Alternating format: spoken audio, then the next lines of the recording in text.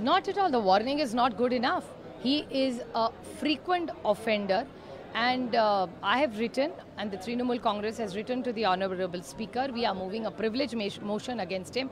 This is no way to behave. Even 2 days ago, he had heckled my colleague and my friend, who's a senior member of Parliament, Shri Kanimozi ji, and she had not even started her speech.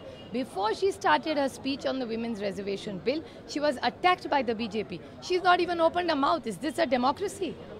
So even somebody is trying to debate, which is her right according to the Constitution, if you are going to attack a woman who's speaking on the debate and she's going along with the government, she was speaking with the government, and the same member of the Bharatiya Janata Party has attacked this woman. I condemn any such unruly behavior, and the privilege motion must be moved, and I have done it, and I would request other people, because the Honourable Prime Minister himself requested with full humility, and I appreciate the Honourable Prime Minister's statement. He said that let's all start a new beginning. If there was any bitterness in the old building, let's make it into positivity and move forward in the new building. We appreciate that, and that's how we started. That's the note. After the Honourable Prime Minister was so kind, we started on the same note. And Mr. Bidhuri has destroyed the entire session by using some language and insulting fellow parliamentarians.